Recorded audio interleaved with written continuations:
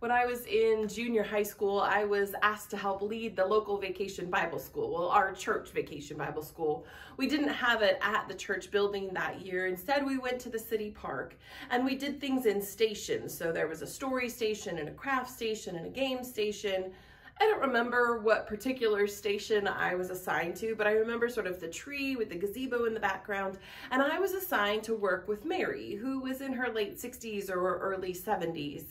And as a 12-year-old, I assumed she was in charge, and we did our station, and it just sort of worked a little back and forth and here and there, relying on one another.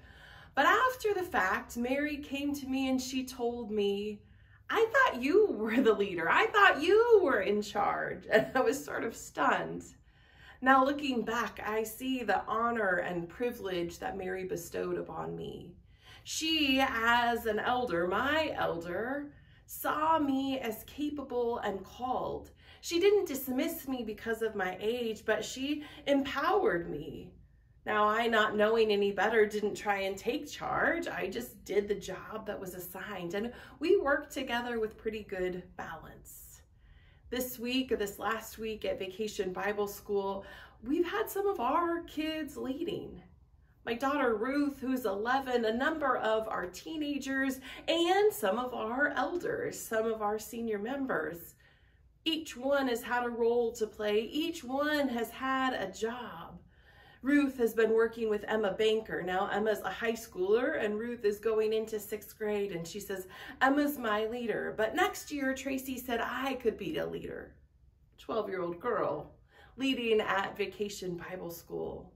For me, it's a helpful and important reminder that the work of the church belongs to all the generations, not just those who have seniority, not just those who've been here for however long, but each of us. Each of us are gifted, each of us are called, and each of us have work to do so that we can be better and stronger and growing together as the church.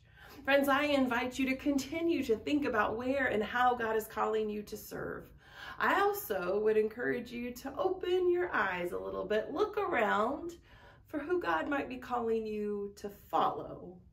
It may not be who you expect, and yet there may be gifts for both of you in working together for the kingdom of God. Take care, friends.